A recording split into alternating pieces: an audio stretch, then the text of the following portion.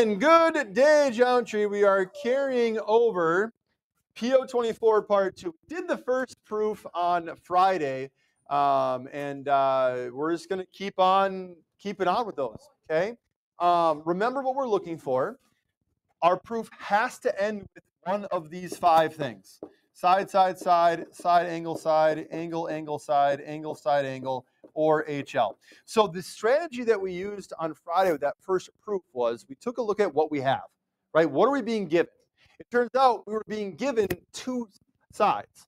So based on that, we immediately eliminated angle, side, and angle, side, angle because both of those only involve using one side. If we're given 2 sides, let's focus on one of the 2 theorems that includes 2 sides, right? It just makes sense. Then, because we didn't have any information about right angles, we eliminated HL as well, and that left us with side, side, side, or side, angle, side. We used the reflexive property to prove that that side was congruent to itself, thus giving us 3 sides, thus giving us side, side, side as a final proving statement. That's the thought process, much slower than that. That's the thought process that we're going to be using, right, for the rest of these. So let's go. Start by making our statements reason table. And what is statement number 1? While you write it, I am going to calibrate because my pen's a little bit off.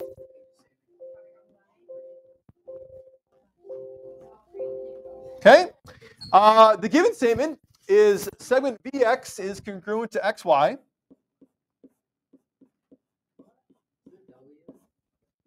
Okay. XW is congruent to YZ.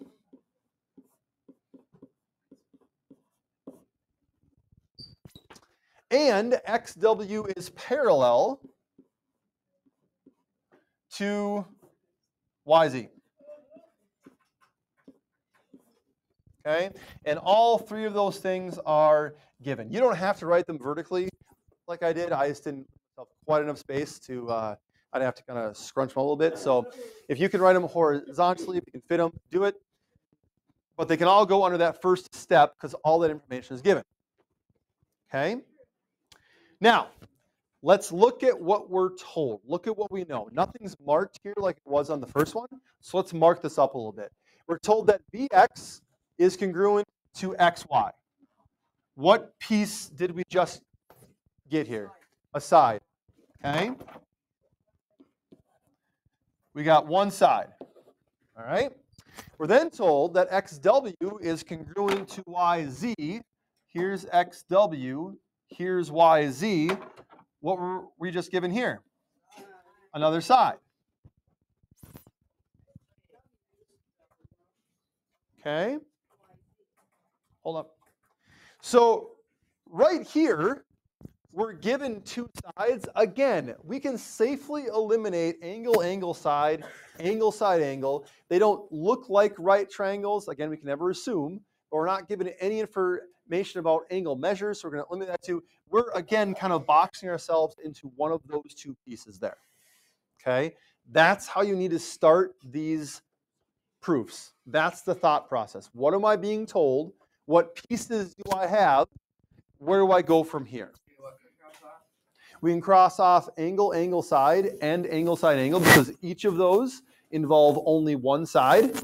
We already have 2 of them. I cross off HL because, once again, we're not given any information about angle measures. In order to use HL, we have to know we have a right triangle, which we're not told. We don't know anything's 90 degrees. Okay? So you can safely eliminate that one as well. Arlene.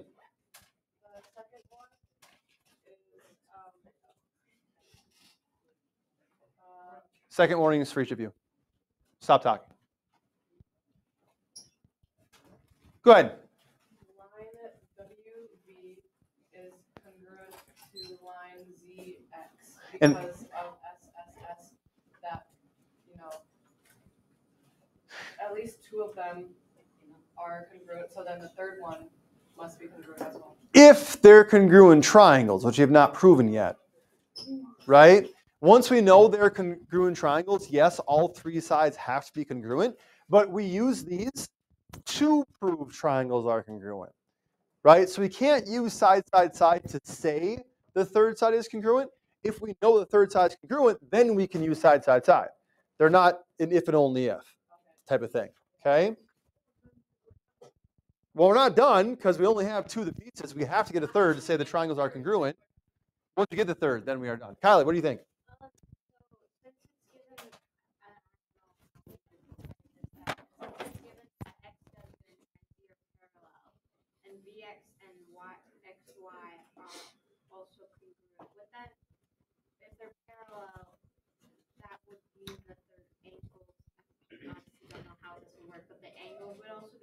So let's kind of run with that a little bit, okay? We didn't mark this part, but we do know that XW is parallel to YZ, okay?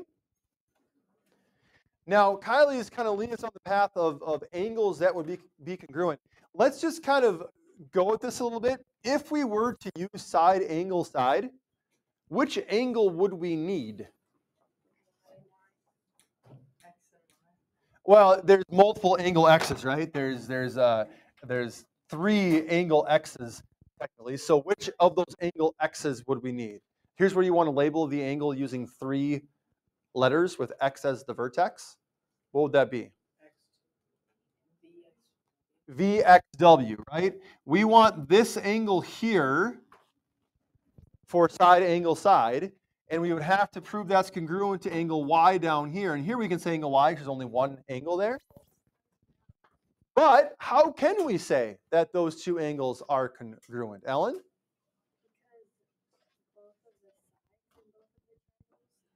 Not because of that, unfortunately. They have the same slope. If the angle's the same, they would have the same slope.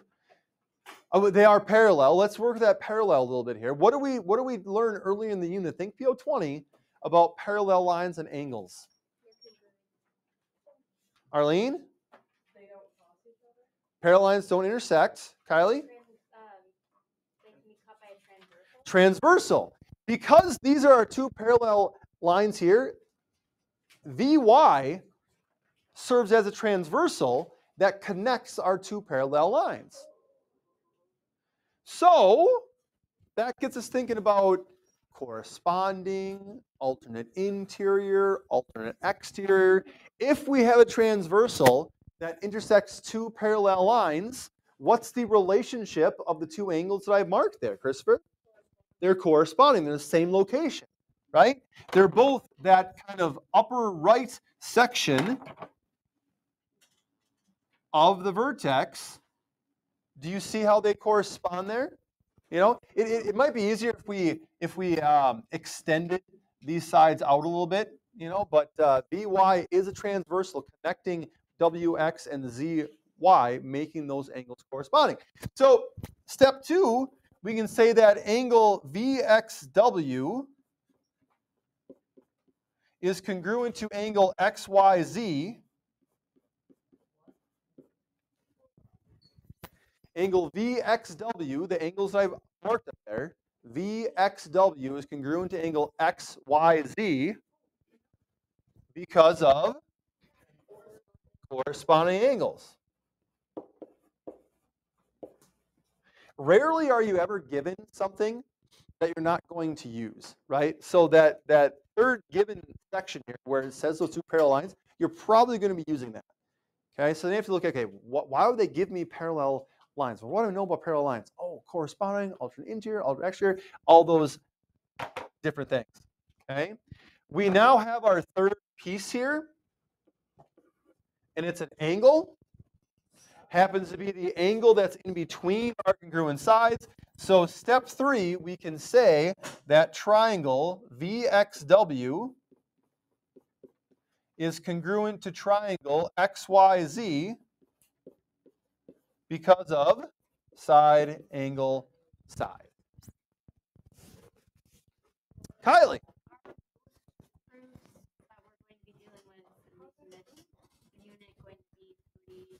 No, we get a little bit longer than 3 steps. I think the most that we get is like 7. Most of them will be between the 4 and 5 range. Okay, But again, one of those five is the given. The other one is the proving statement. It's that middle 2 or 3 that you got to kind of figure out. Yeah. Questions on what we did here. Now is the time to stop and ask if you've got questions. Damien. So you got the angles by a parallel line. Yes. And corresponding. Correct. Yep. We dug into our toolbox. We said, I've got parallel lines. I've got a transversal. What do I see here? Right? We pulled out the corresponding angles postulate. No cap. All right, here we go. Let's go on. Ooh, this looks fun. Okay, this looks fun. Given D is the midpoint of AC, let's start with our statements reason table. I confused myself making an R there. Hold on, I gotta redo that. Okay, first statement. D is midpoint of AC, right? And we know that because it is given. Okay. Now we actually have another piece of given information here that's not given to us in a statement, but it's given to us in the diagram. What is that, Beckman? What does that little box tell us? It's a right triangle, okay, but it's a right angle. So step 2, nope. Angle BDC is a right angle, and we're not going to put given for this one because it wasn't given to us in a statement. It was marked in the diagram. Okay, so this introduces another way that information might be provided for you. It could be marked, right? So you might have a given statement, you might have a marked statement if there's something that's marked in the triangle that is not explicitly stated in the statement. All right, Anthony. Sure, it'll cost you a pass, but sure. We've done proofs before that opened a given statement with a midpoint. What did we do in that one? If you're not sure, flip back to PO16. You were told that something's a midpoint. What did we do with that information? Yeah. The midpoint is the center of the line. Okay. More than that. That's kind of the definition, right? Arlene? Okay, except it's not a line, right? It's a segment. So we have to label it segment AD is congruent to segments, and I have to make sure I do my order correctly here. We have to put CD, okay? Because we're starting from the acute angle AD. We have to start from the acute angle C, go to D.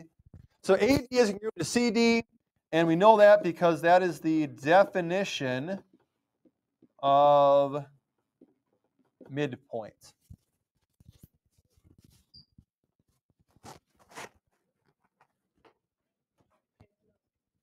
Okay. What did we just find here?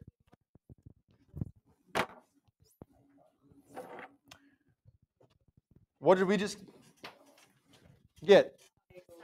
We got a side. Okay. Got a side. What else can we do? Yeah.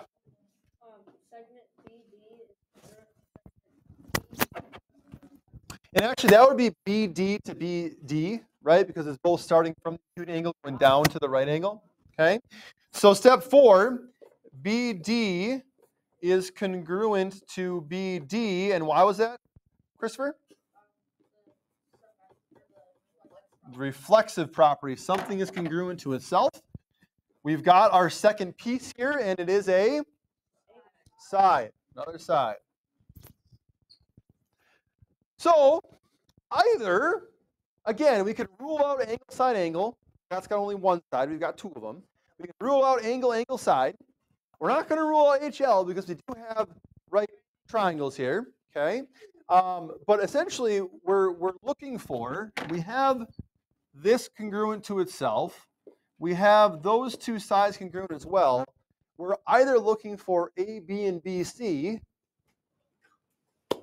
or we're looking for angle BDC and angle BDA.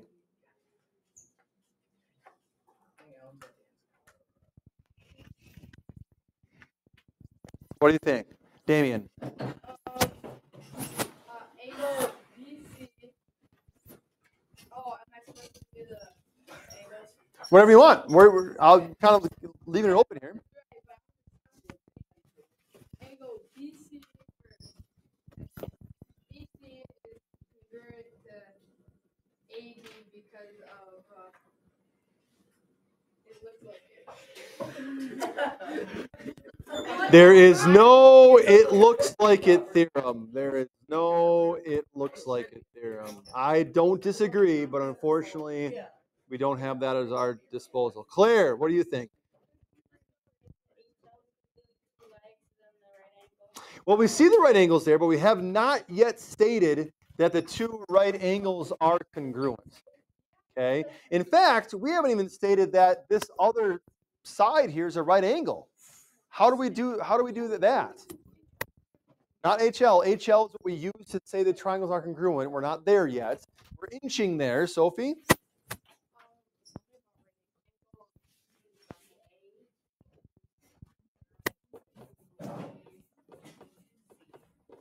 Well, we can only say that BDA is congruent to BDC if we know it's a right angle. We do not know it's a right angle yet. BDA is consecutive anterior angles. We can only use that if we have parallel lines, which don't have that stated. Kylie?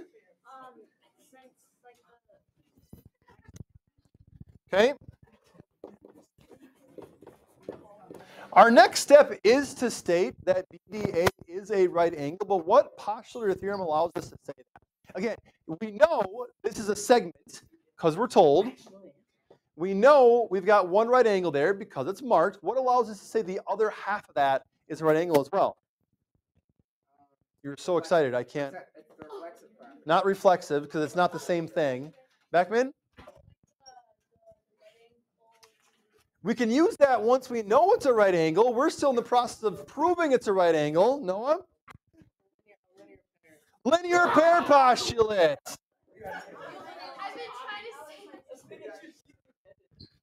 The LPP. Sorry, Ellen. Sorry. I know I didn't intentionally set out. I was not. Oh, no. I was calling on people who usually don't raise their hands. That's what I was trying to do. I'm sorry. Hey, we only have about 3 minutes left. I want to get through this, so let's go back. Okay, so now that we've determined that BDA and BDC are right angles, Ellen? Oh, okay. Lisa? No, we don't have our third piece yet. We know they're both right angles, but we have not stated their congruence. Claire?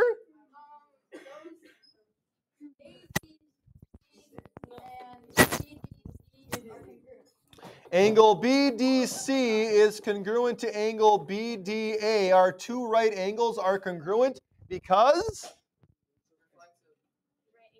right angle congruence theorem. Someone who studies their postulates and theorems. Okay. Now we have our third part, and it is an angle, right? So we have a side, we have an angle. How can we manipulate those? What's the order? I'll mark the angles congruent down here. What do we have? Ellen?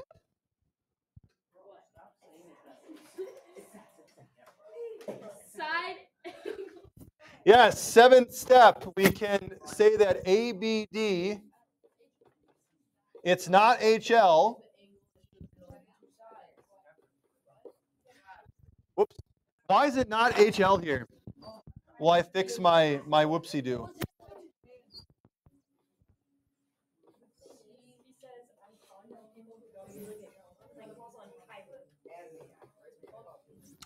Why is this not HL here?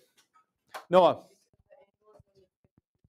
The angles between the two sides. Do we have the hypotenuse? No, right? That's what you need for HL. As Ellen correctly said, it is side angle side. Okay? And we've now proven that the two triangles are congruent. Okay? You need to be annoyingly meticulous when doing proofs, right? Because everything needs to be stated exactly. We took 2 steps just to say those right angles are congruent. Joey, sit flat, please. We took 2 steps just to say those right angles are congruent, because in proofs, you have to. Annoyingly meticulous. All right. No homework for tomorrow. That's how you math.